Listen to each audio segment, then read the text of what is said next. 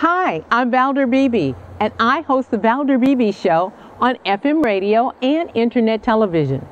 I am famously known for That Celebrity Interview, which I conduct by cell phone, in studio, or satellite media tours. Go to ValderBeebeShow.com, YouTube.com/ValderBeebeShow, or our partnership network with Business in the Black, which is BlackSuccessAcademy.com, and click on the Valder Beebe Show channel. I'll see you there.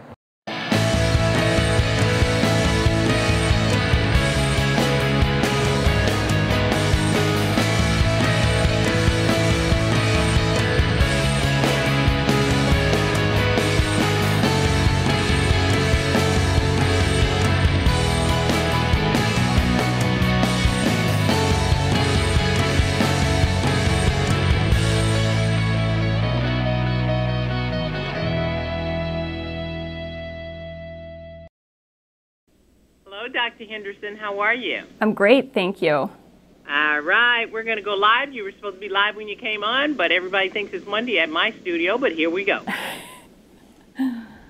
Hey, Dallas, thanks so much for staying with me. I've got Dr. Lindsay Henderson.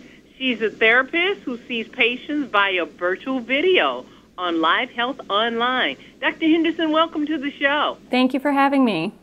You know, this is National Stress Month. We got a month for everything. So this is National Stress Month. I'm going to try not to be stressed out. But you got some tips to combat daily stress.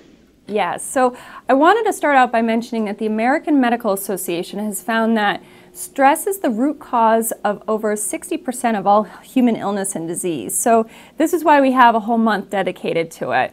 And one of the, some of the tips I like to share with the patients that I work with through Live Health Online Psychology are to try and stick to your normal routine as much as possible.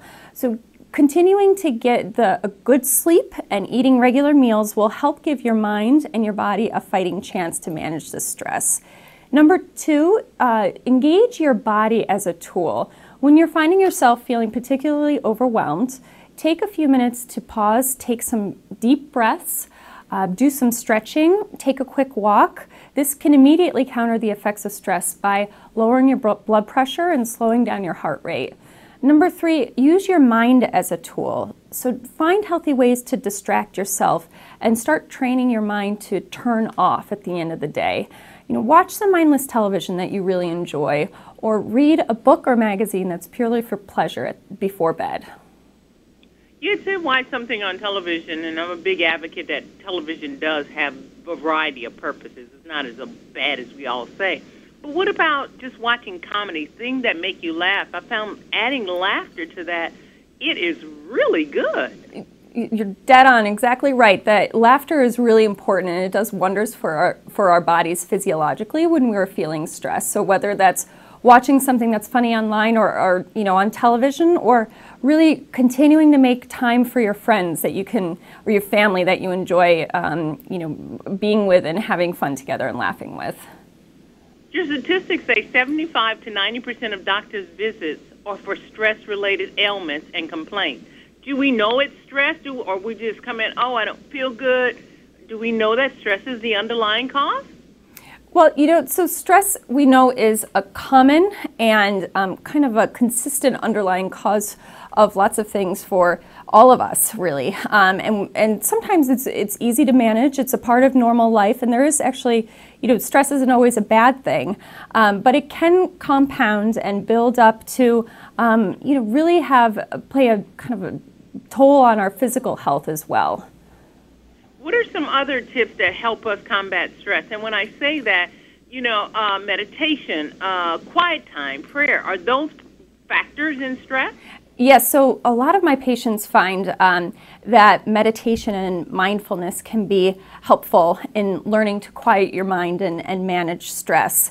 Sometimes it's really difficult to actually figure this all out on your own, and it might be beneficial to work with a professional like myself to learn to manage stress better. A professional can help build a more unique and personalized detailed plan that brings in our professional expertise. A therapist can also hold you accountable because these are really hard changes to make on your own, and you might need somebody to support you along the way, almost like a coach. The good news is that nowadays technology is making it much easier for people to access professional therapy through online, through apps like Live Health Online. Yes, you're doing it virtually for us. Tell me a little bit how that works. Is it like Skype? So Live Health Online is a telehealth app that allows patients to connect face-to-face with a licensed therapist or psychologist using the video in their smartphone, their tablet, or computer with a webcam. It's really easy to use, it's convenient, and it's private, and it allows patients to access the help that they need from home, work, or even on the go, really wherever you feel most comfortable and wherever it fits best into your already really busy lives.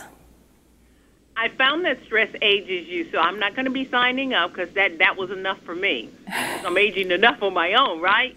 But if somebody wanted to do this, because I think it's a great idea, how do they get connected?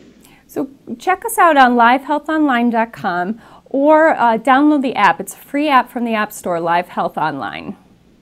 Dr. Lindsay Henderson, you've made it sound so wonderful. I think my audience is impressed, and hopefully you guys use this tool because, as I said, I'm not a doctor, but I know stress ages you and it makes you sick.